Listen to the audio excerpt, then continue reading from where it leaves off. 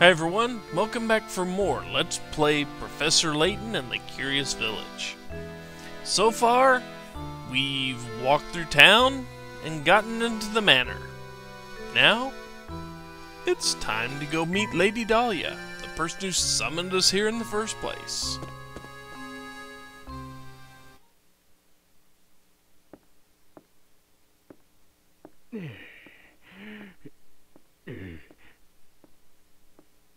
Oh?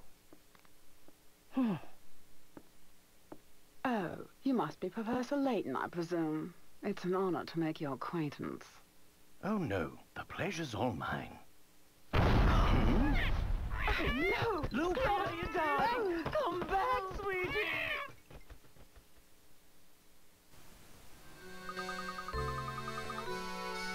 Honestly, why am I constantly surrounded by incompetence?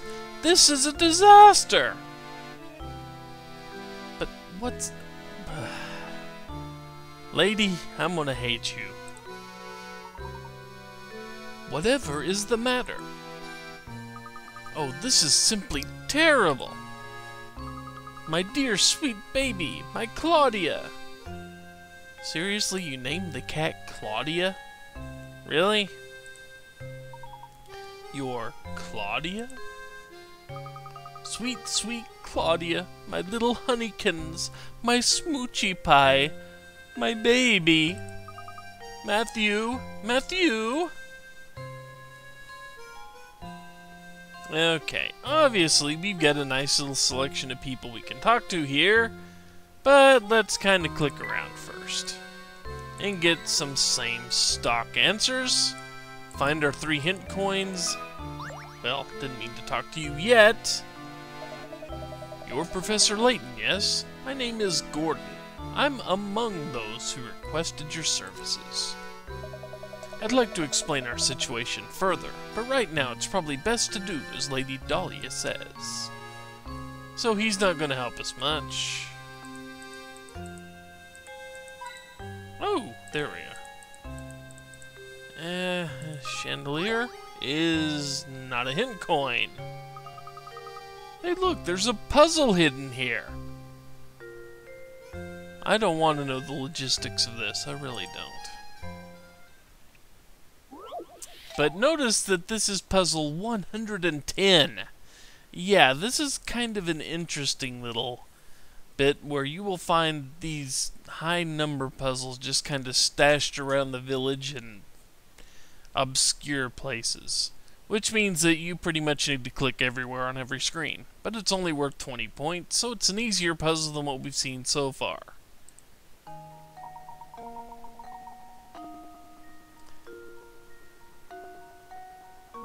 Well, anyway, on the table below are 4 cubes made up of matches. Can you change 4 cubes to 3 by moving 1 match? Well, let's see. Where am I going to put that one,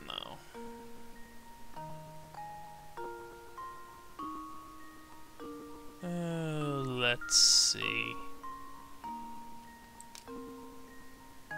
I just have to figure out where to go. That's a trick. I can't remember exactly where to put this one. Oh wait, never mind, I know.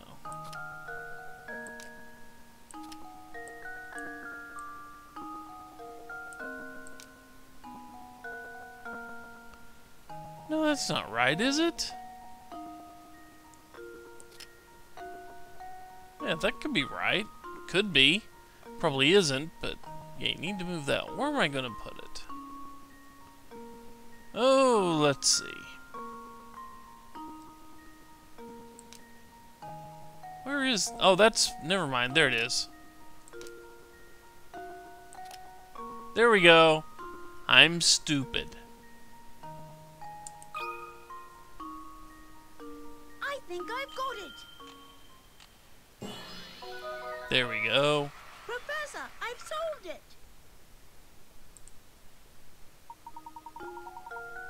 Sheesh.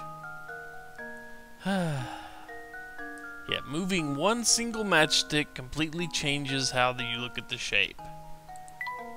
So anyway,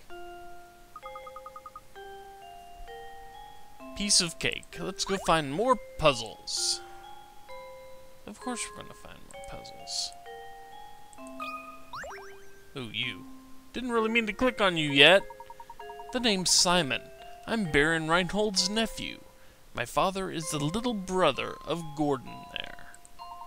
Or rather, he was until he kicked the bucket, as they say. Boy, you're a sensitive sort, aren't you? But I digress. So you're the famous Professor Layton. I thought you'd have more presents. More presents than you got, buddy. Well, never mind that. I take it you won't mind if I throw a puzzle your way. It shouldn't prove difficult for a man of your ability. Yes, if you're as good as they say, this shouldn't amount to much more than a distraction. Number 11, Arc and Line, worth 20 picarats. Okay, as shown in the diagram below, you have 1/4 of a circle. Within the circle is a rectangle ABCD, at which point the edge of the circle touches at point D. Assuming that point B is located in the center of the circle, how long is A to C? Well, let's look at this rationally. Since this is a circle, this line is exactly as long as this line. Just because. Which also means that it's exactly as long as it would be from B to D. Because this radius of the circle will never change from point to point. So if this is a perfect rectangle, and B to D is exactly as long as this 10-inch line here, then C to A will also be 10 inches long.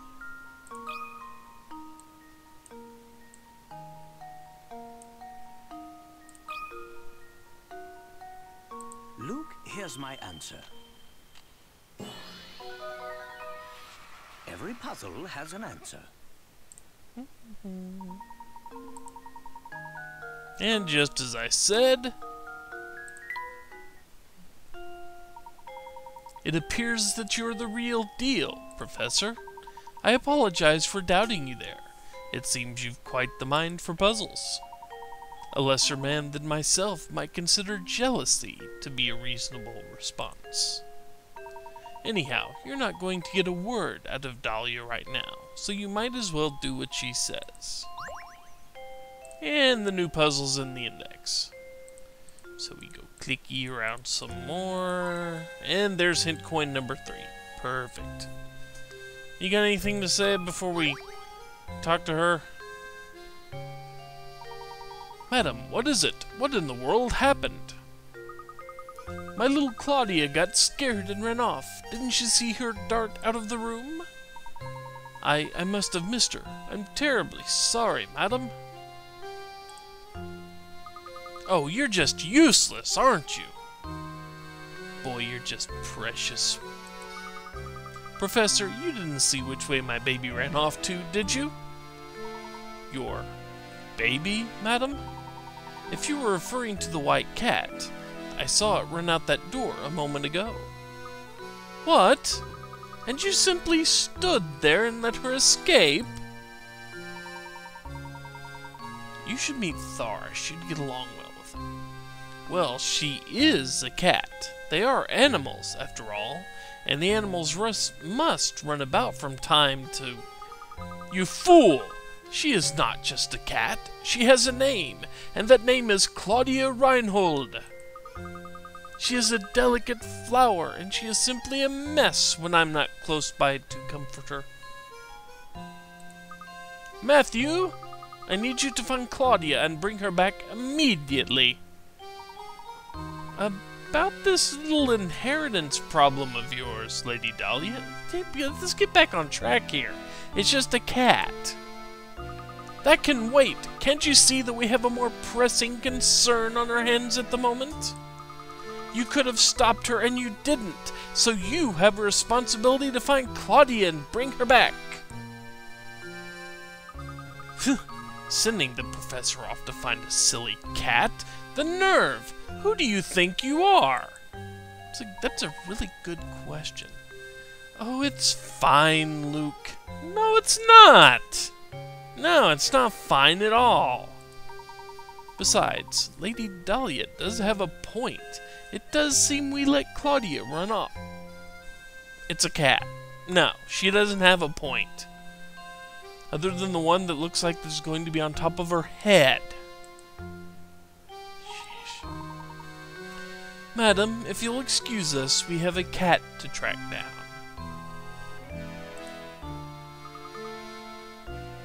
You entitled freaking...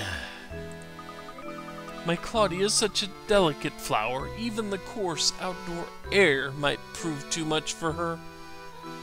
I'm feeling really sorry for the cat right now, I really am.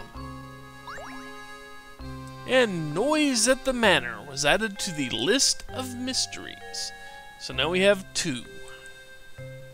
We will have to solve that one. And thus begins Chapter 2, The Fugitive Feline. And of course, the cat has escaped, so we must search the city for the runaway feline. Yay. Nah, not saving this yet. I save between videos. So now we must find Claudia. Yeah. Okay, well, let's start. This way. Okay, you have any leads for us? Terribly sorry, Professor. I will personally search the manor and the estate grounds. I feel dreadful asking, but would you mind taking a quick look about the town to see if Claudia's there? Don't give it a second thought, my good man. We're on the case. Seriously, we're looking for a rather entitled woman's cat. That's not a case. That's, you know, lay out a saucer of milk and wait. But she's gonna panic and kiss. Oh, look! The cat. Yoink. Professor, there she is. And she's faster than us. Drat, she ran off. We can't stop now. Let's give chase, Luke.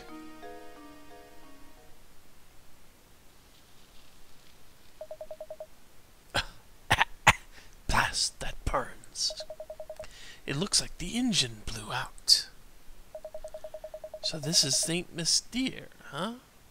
The famed stomping ground of the late Baron Augustus Reinhold. I wonder what kind of tricks the old coot set up in this village before he shuffled off. Oh, Layton, you ridiculous dandy, just you wait. All the treasure you seek will be mine. No, I'm not doing that laugh either. So, someone pops up, strange man, and I don't want to know, really. Did he?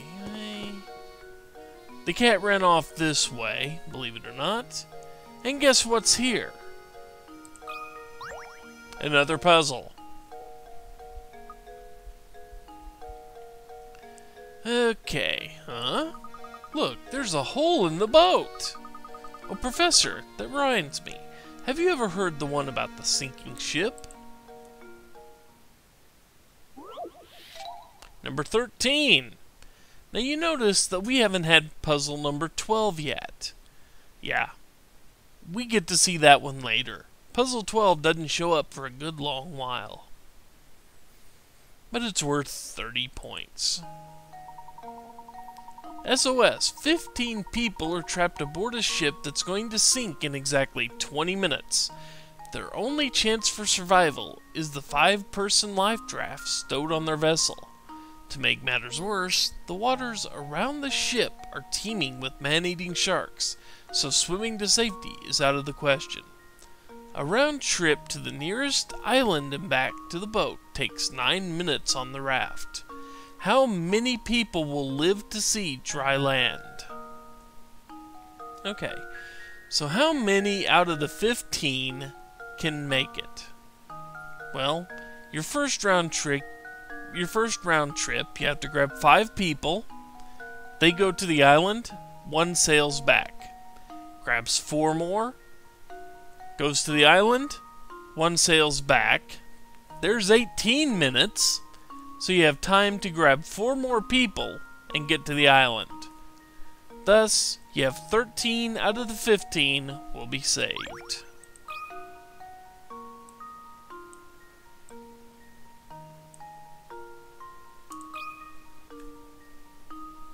There we go. Critical thinking is the key to success. Yay!